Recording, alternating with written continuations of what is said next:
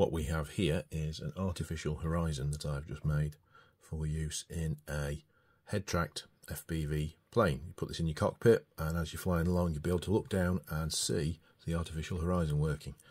It's connected to a UART on this flight controller that's running iNav6, and it's talking MSP version 1, which is one of the standard protocols for different FPV flight controllers.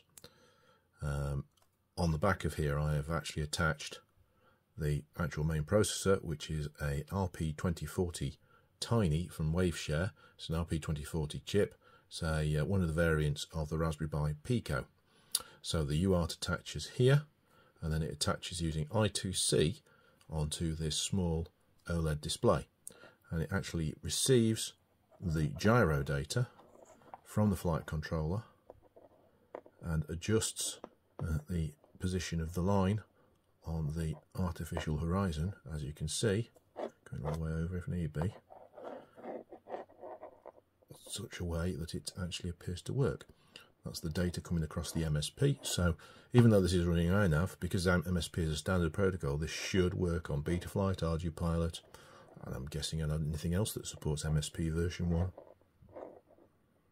There you go. So the big issue is going to be getting the focus point correct so that you can actually see this correctly in the cockpit. I reckon about the focus needs to be about that, so it needs to be about that far from the camera generally.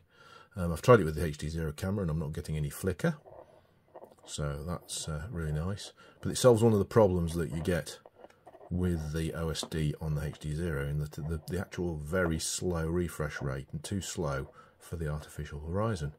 Well, of course this will be as fast as the normal rest of the HD0 system, so yeah, should be really good.